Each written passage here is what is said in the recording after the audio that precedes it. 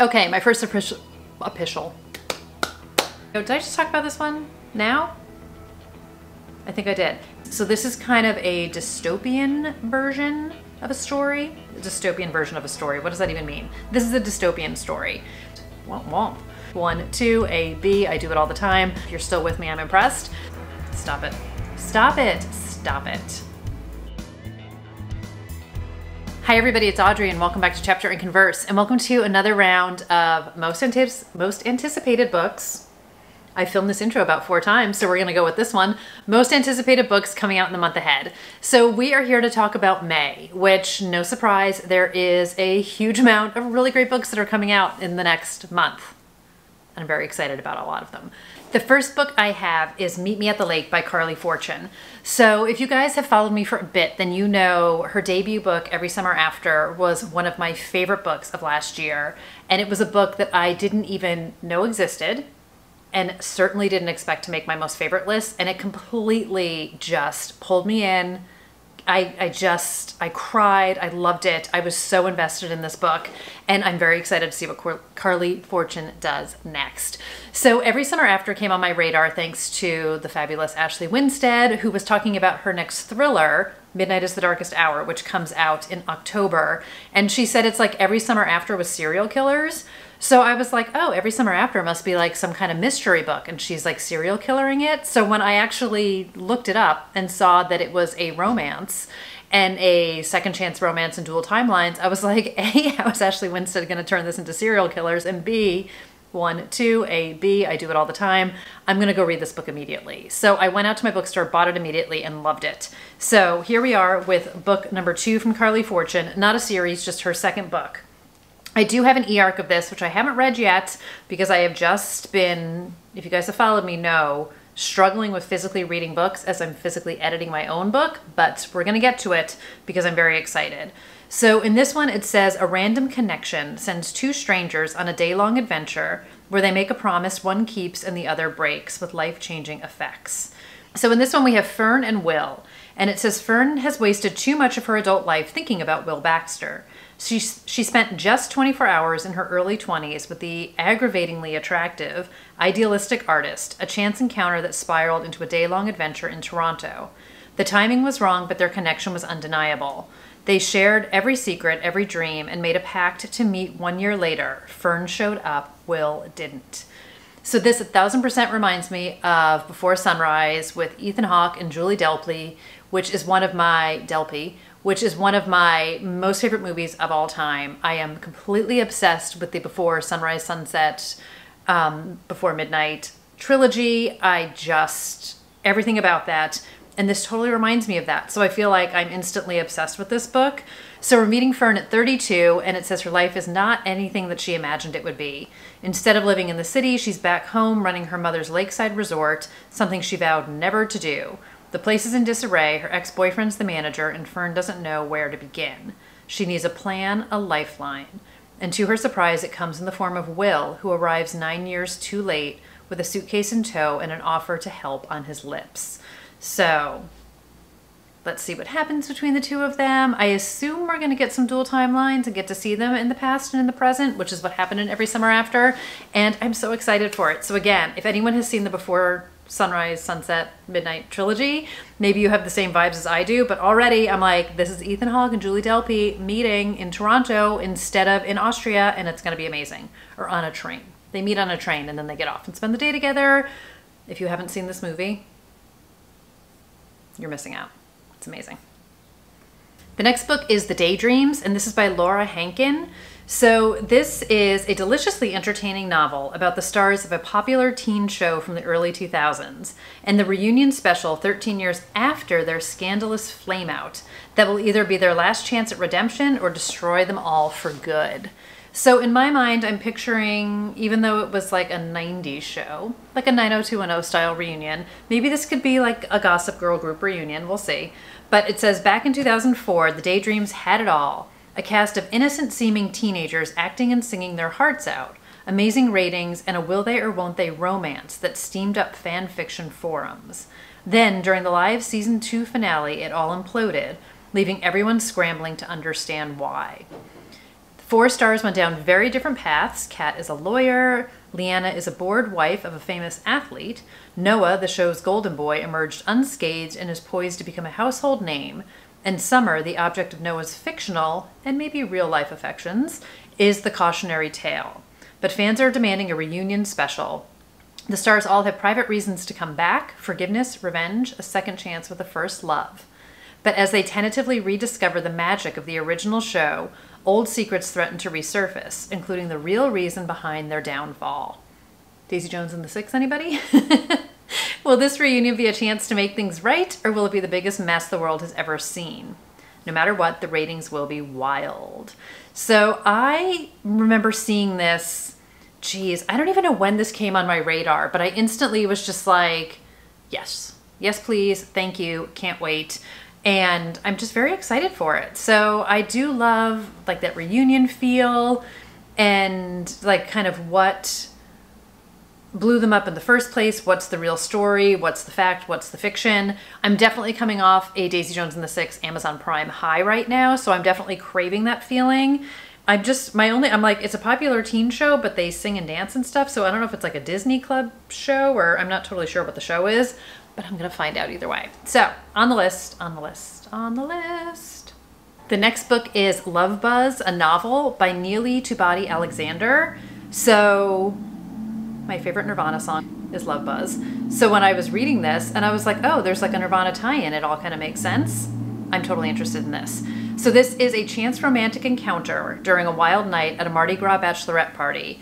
Sends straight-laced Serena Khan's carefully constructed life into chaos. I feel like these taglines are always full of words that I stumble over.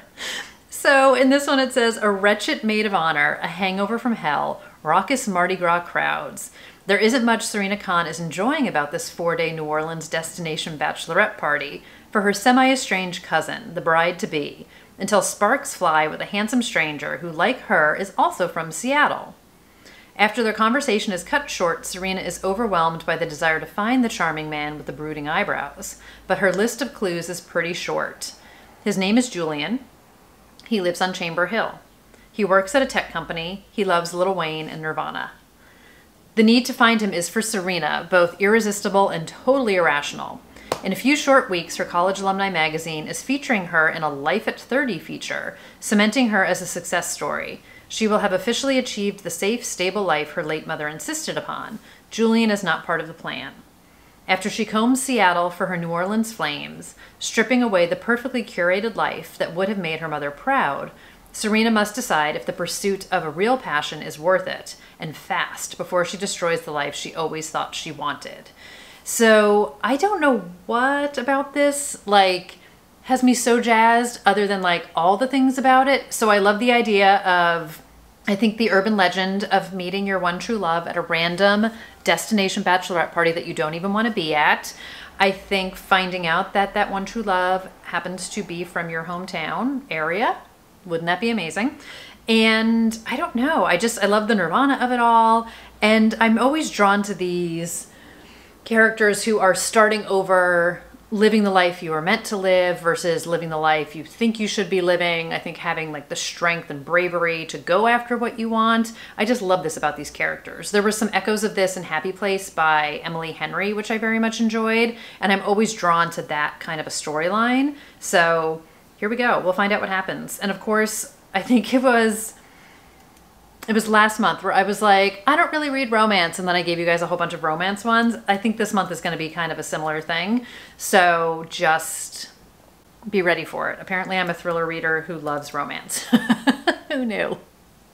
So this is dark romance for you guys. This is The Marriage Act by John Mars. So I did mention this earlier in the year because this came out in the UK, I want to say January, February. So this is the second time I'm talking about it. I'll do a very brief overview in case you guys missed that one, but it is coming out in the US now. So in case you guys are waiting for it here. So this one is What If Marriage Was the Law? Dare You Disobey?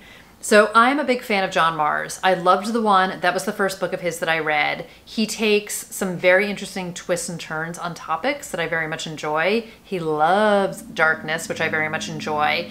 And I'm always very curious. So this is kind of a dystopian version of a story. A dystopian version of a story. What does that even mean? This is a dystopian story.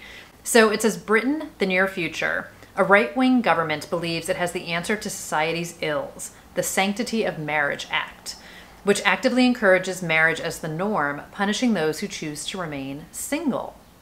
But four couples are about to discover just how impossible relationships can be when the government is monitoring every aspect of our personal lives, monitoring every word, every minor disagreement, and will use every tool in its arsenal to ensure everyone will love, honor, and obey.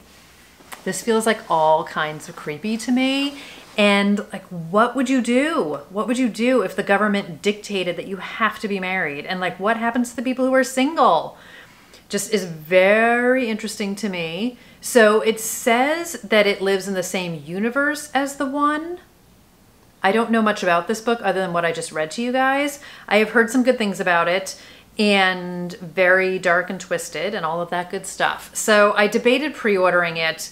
The whole book depository thing like threw me sideways, but I am in the process of test driving Blackwell's for my UK books because I will not be denied.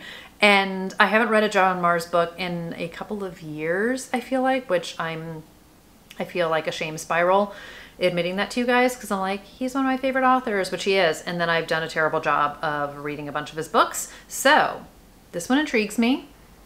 Dark romance is what we're gonna attempt to call this one. And I'm gonna read it at some point. I'm excited for it. I'm definitely excited for it.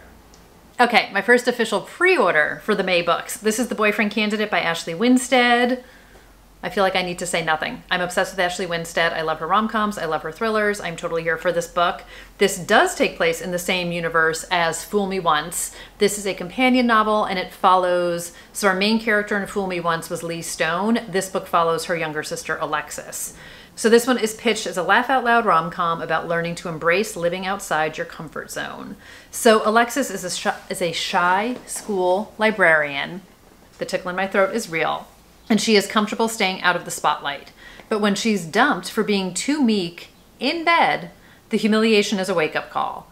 She decides she needs a change, and what better way to kick off her new, more adventurous life than with her first one-night stand, which she has with Logan. This is one of my favorite names for a character.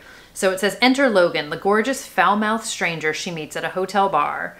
He's audacious and filterless, making him Alexis's opposite. And boy, do opposites attract.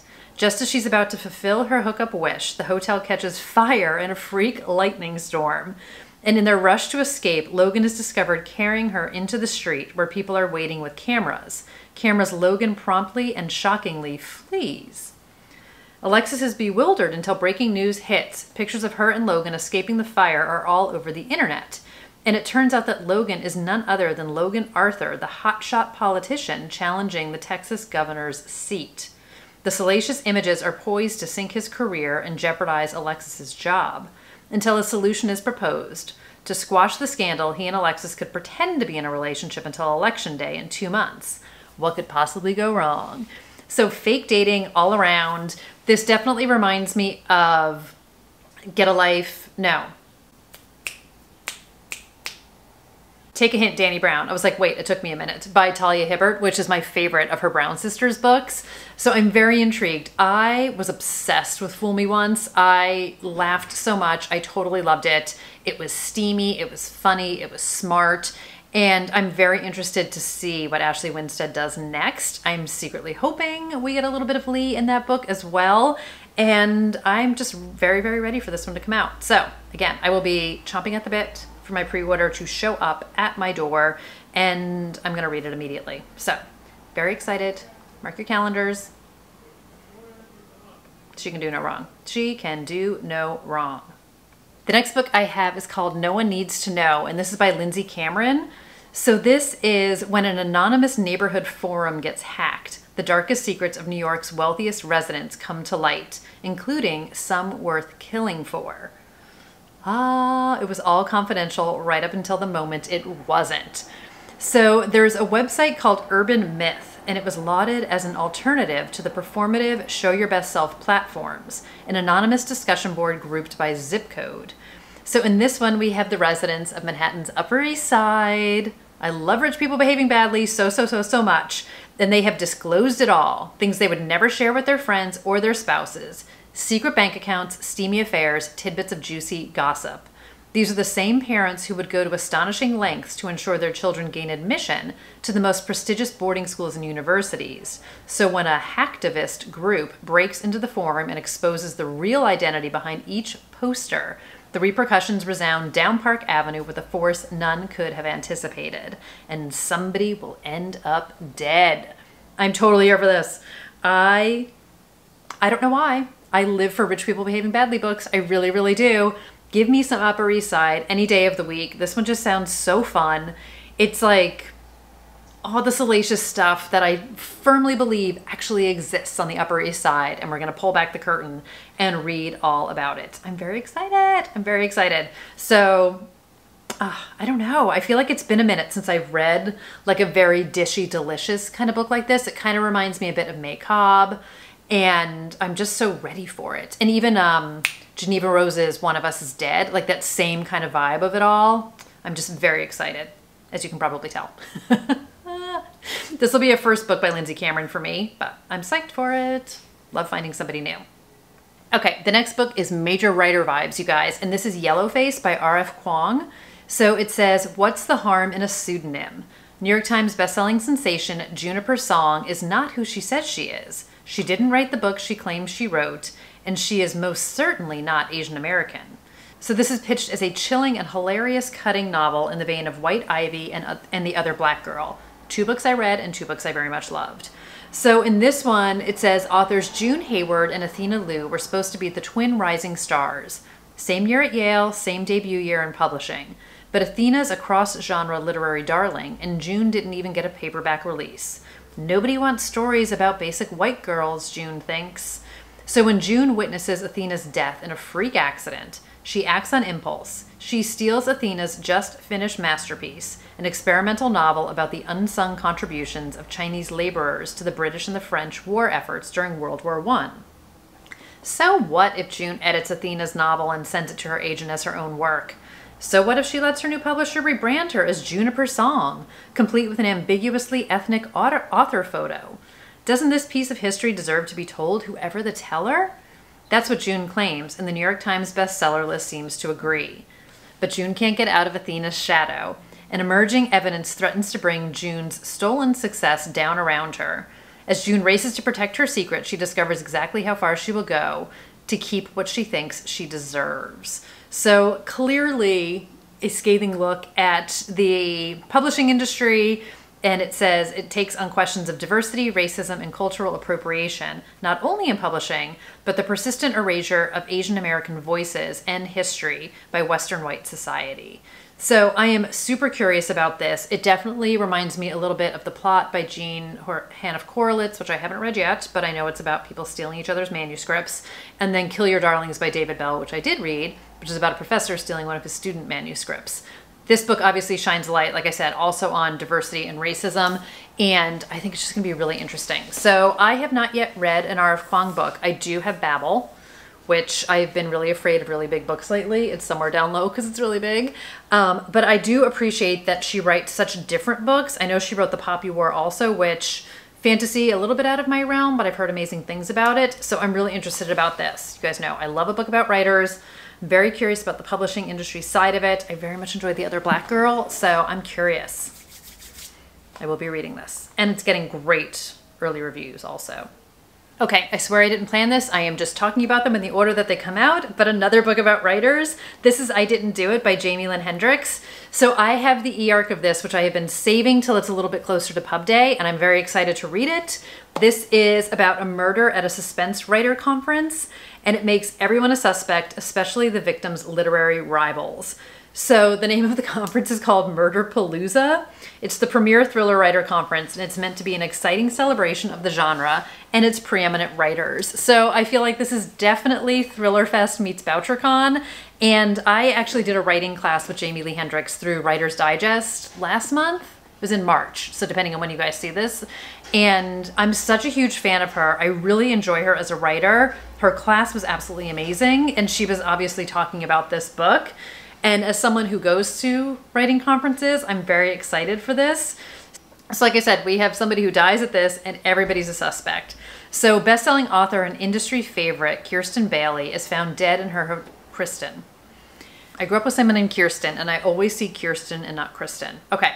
Best-selling author and industry favorite Kristen Bailey is found dead in her hotel room, and 4 rival authors, a mid-lister, an egomaniac, a has-been, and a newbie, also get targeted by an anonymous social media account and wonder if they're next. First, they find themselves bonding to try and find out who's behind it, and as the account taunts them, it slowly reveals secrets that each of them have connected to Kristen. Secrets that make them all a suspect in each other's eyes. Soon they're turning on each other and silently accusing each as a killer. Time is running out until the awards ceremony, where the social media account has promised a big reveal. The only thing they know for sure is that no one is better at both creating and solving a mystery than the people who write them for a living. So we're getting a sneak peek into the thriller writing world and those who inhabit it. I really enjoy her. I really, really, really, really do. So I read It Could Be Anyone, US title, Her Husband's Murder, UK title. I read the UK title and I loved it. So I do have her first book, Finding Tessa, US title, it's so confusing. His Missing Wife, UK title, which I was gonna dive into, but then I got the arc of this, so I think I'm gonna read this one first. So like I said, I'm a huge fan of hers. I am a thriller writer. I have been to thriller writer conferences. I'm very excited to see her bring the thriller writer conference to life, especially because I think even though I haven't met her, I think we have crossed paths at a thriller fest in the past. So very excited for this one. I think it's just gonna be amazing. She writes such great characters.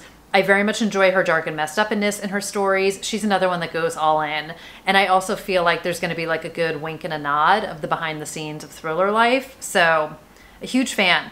Okay, next up is The Chateau, and this is by Jacqueline Goldis.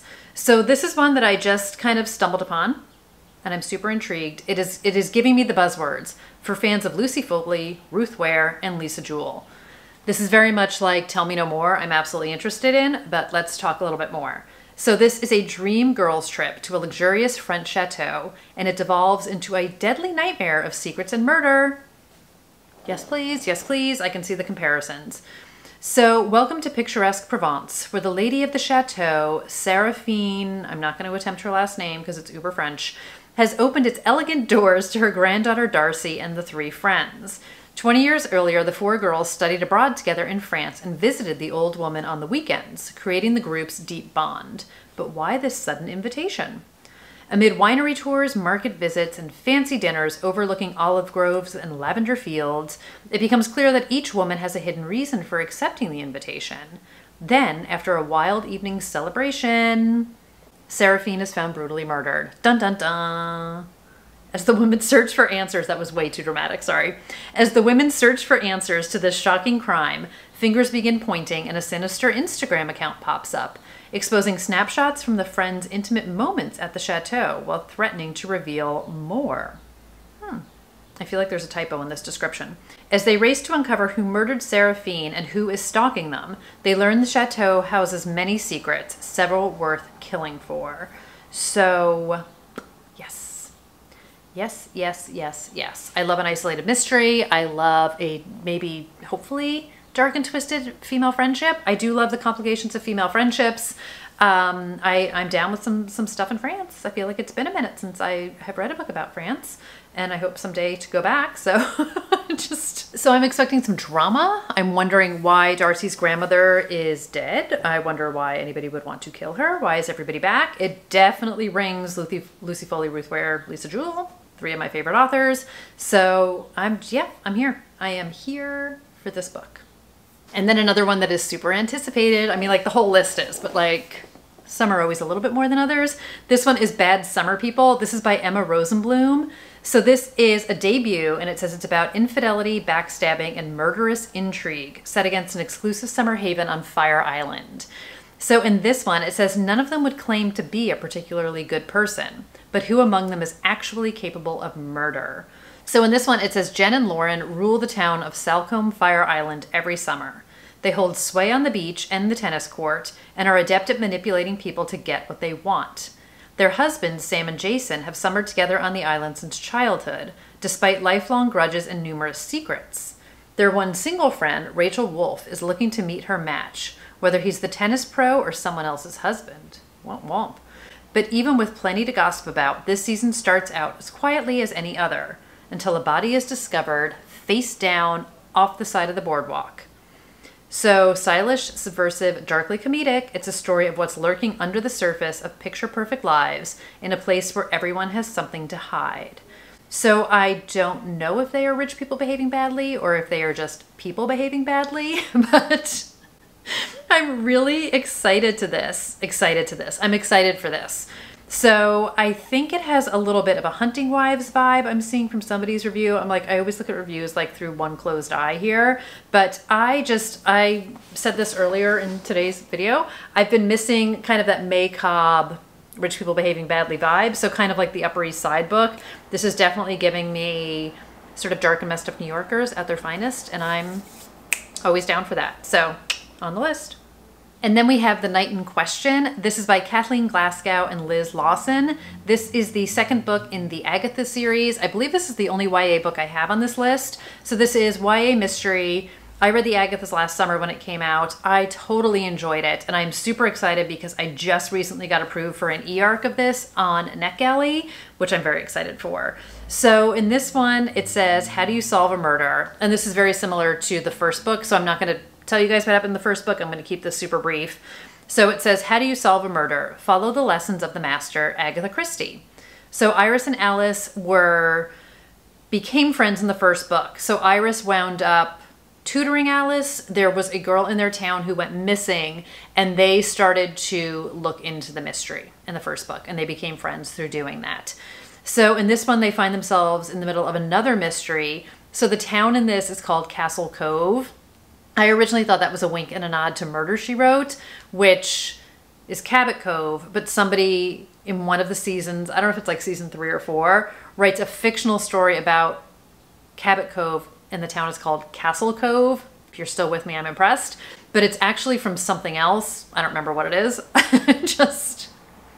It just made me love it more. I was like, oh my God, there's Agatha Christie, there's Murder, She Wrote, which, mind you, total sidebar, there is a Murder, She Wrote element to Happy Place by Emily Henry, which I absolutely loved, and I totally forgot to talk about it in my book review of it, but I just, anytime anybody can work that into a story, I'm here for it. So in this one, they worked on a case in the past, and let's see what I can say about anything without giving anything away. Okay, so in this one, we have a school dance at the infamous Levy Castle, the site of a film starlet, Mona Moody's unsolved death back in the 1940s. So we have something that happens in the present. So it says to understand the present, sometimes you need to look to the past. And that's exactly what Iris and Alice are going to have to do if they want to solve their new case. So it says only what they uncover might very well kill them. Because of course, it's a thriller. So I really enjoyed the first book. I love the dynamic between the girls. It's definitely of that same vein of kind of a truly devious, not quite as dark as Good Girl's Guide to Murder. I would say it's definitely a little bit lighter, but still very engaging. Maybe kind of like a, where's the Kit Frick book? Dang, I can't see the book. Like a Who Killed Zoe Spanos, like something along those lines. So I'm super invested. I am very excited when I saw there was a sequel to this, and I'm definitely down for it. I love it. I love it. So that is going to do it for my list for May. I know there's so many more books. You guys know the assignment. What book are you most excited about in May? What book have you already maybe had a chance to read that is coming out? What is just got your eye and your ear and everything in between? I'm just so excited. I can't keep up with all of the amazing new books. I'm very much struggling. I feel like I have read more new releases this year than I have in past years. I feel like I should do the math on that also. I don't know. There's just so many freaking amazing books. I can't control myself. So that is it for today. I feel like the allergy season is completely messing with my head. I definitely have brain fog, but that's going to do it for today's video. So thank you guys so much for watching. If you made it this far, you're amazing. And I'm so grateful you guys are here. Thank you so much for watching. Thanks for being here. I hope you guys are doing great, and I'll see you in another video really soon. I need some water. All right, take care guys. Bye.